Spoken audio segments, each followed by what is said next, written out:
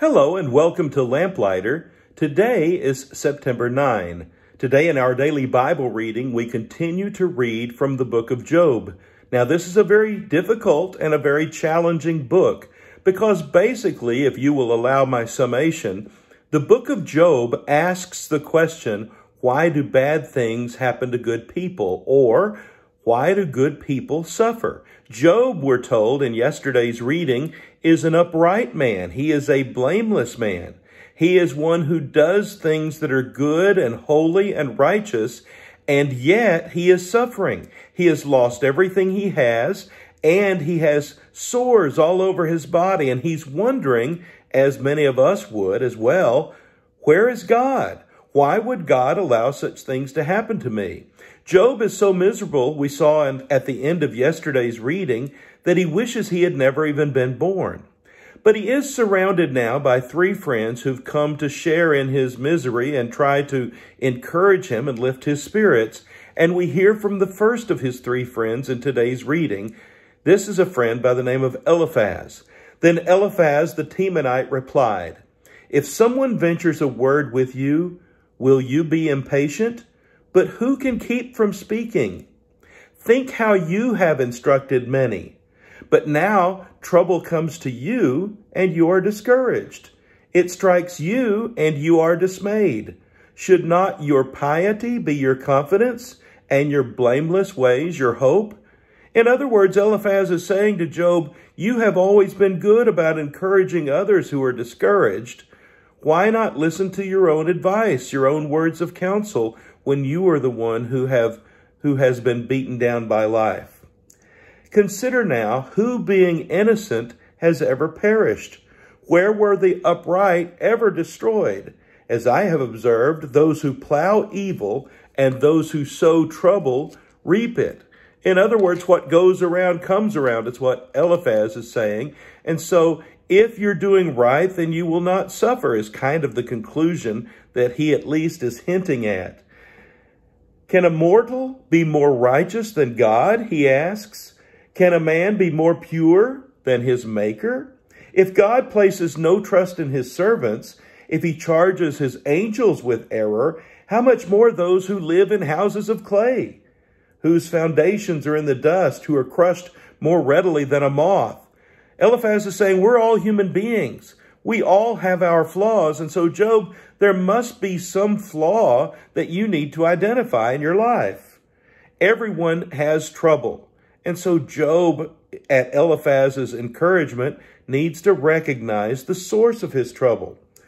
But he understands that only God knows what's going on. But if it were I, he says, I would appeal to God. I would lay my cause before him.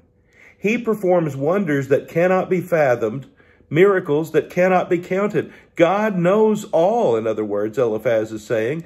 So appeal to him for the answers to your questions.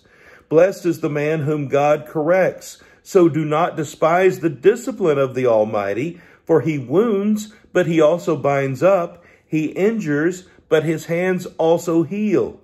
We have examined this, and it is true. So hear it and apply it to yourself. God is disciplining you, is the conclusion that Eliphaz draws.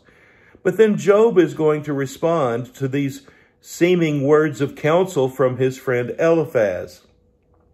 Job replied, if only my anguish could be weighed and all my misery be placed on the scales, it would surely outweigh the sand of the seas. No wonder my words have been impetuous. The arrows of the Almighty are in me. My spirit drinks in their poison.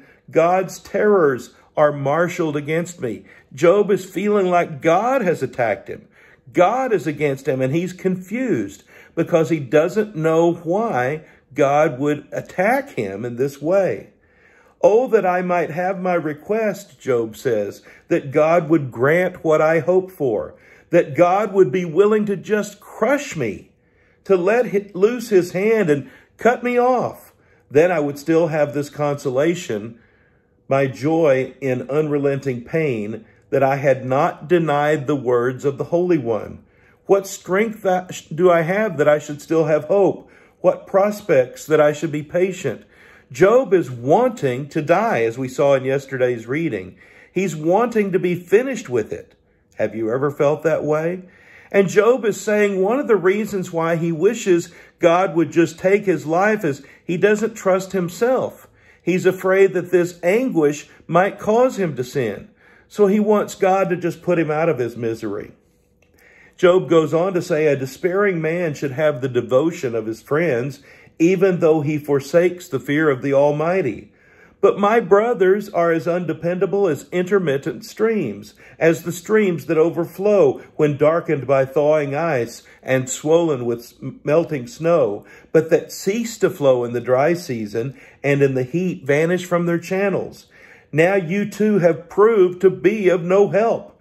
You see something dreadful and are afraid.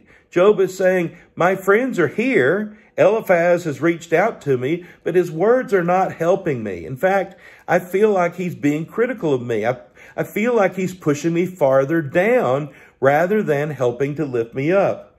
He says, teach me and I will be quiet. Show me where I have been wrong. How painful are honest words.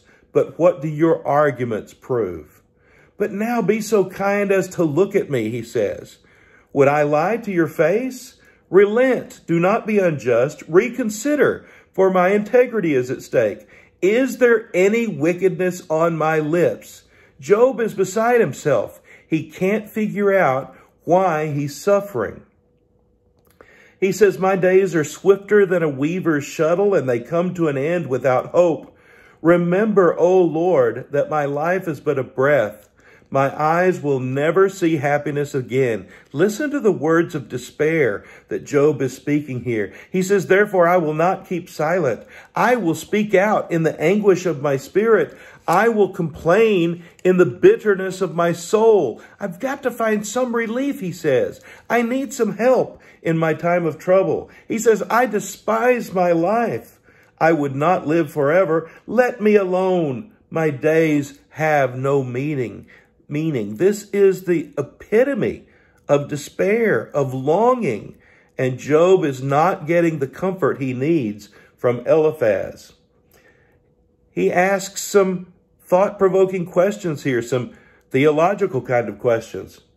He's speaking here to God. What is man that you make so much of him, that you give him so much attention, that you examine him every morning and test him every moment?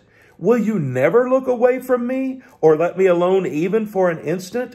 If I have sinned, what have I done to you, O watcher of men? Why have you made me your target? Have I become a burden to you? Why do you not pardon my offenses and forgive my sins? For I will soon lie down in the dust. You will search for me, but I will be no more. I want us today to hear Job questioning God, questioning life, questioning his friends, because there are times in our own lives where we get discouraged, where we feel beaten down by life, when it seems that God is distant from us, and we have the same kinds of thoughts, don't we? Where is God? Why won't he just forgive me? If I've sinned, if I've distanced myself from him, why doesn't he just forgive me? Why can't we fix what's broken? And yet sometimes, and even oftentimes, life is not so easy. The questions are not so simple. The answers are certainly difficult to come by. And so life goes on, and we have to figure out where we fall. We claim to be people of faith, aren't we? Job's faith is being tested. Our faith is tested on a regular basis. And the question is, how will we stand up? Or will we stand? Isn't it great to be a lamplighter? His word is a lamp to our feet and a light to our path. I hope you have a blessed day.